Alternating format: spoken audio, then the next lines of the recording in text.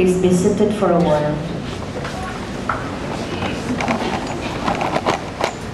His Excellency, my brother priests and friends, Tita Nida has been a very strong symbol of help at the EDSA Shrine. She's the indefatigable supporter of all our activities here. And she has always been sending help, even if she was not here physically when she was in Rome. Tita Nida is a perfect example of a person of true integrity, not only here at the EDSA Shrine, but also historically at the Holy See. She has helped so many people, even priests who were visiting there. And because of this, we were planning some sort of a balikbayan welcome for Tita Nida, just like a balikbayan will be coming home. We prepared a little salo-salo. Unfortunately, because of this simple, supposedly welcoming back, when word went around, a lot of people started offering themselves to be of service and to help for the preparation. What used to be the simple gathering at the San Lorenzo Chapel could not contain the number of people who are willing to come and help. So we had to move venues to the main chapel. What a simple salo-salo would have been in our sala is now not enough because of the number of people willing to bring food and the people who would like to visit her. So Tita Nida, what you see now is not just our simple preparation, but a lot of people who truly love you and would like to welcome you back. Tita Nida, welcome back to your home at the EDSA Shrine.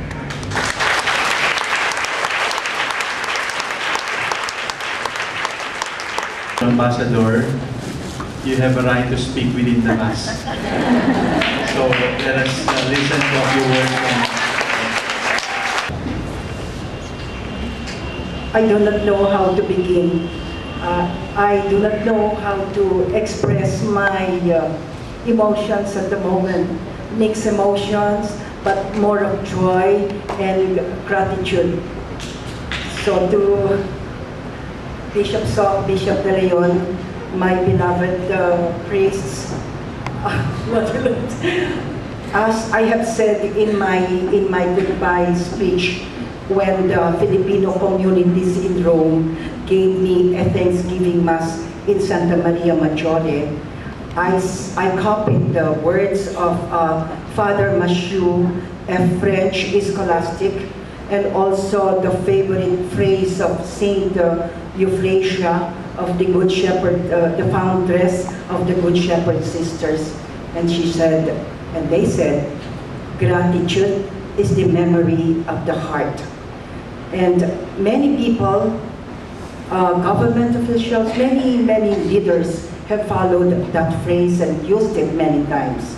So I followed them and I say, yes, to say thank you. First of all, I want to thank God for making me instrument in many ways, for giving me all the blessings of my family, the blessings of my EDSA Shrine family, the blessings of being able to go to Rome and serve the church in our country, the blessing of the appointment from President Gloria Macapagal Arroyo.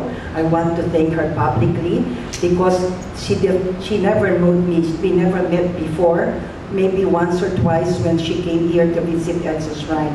But it was His Eminence Jaime Cardinal Sin and Bishop Sok Villegas who moved, I think, heaven and earth to get this appointment for me.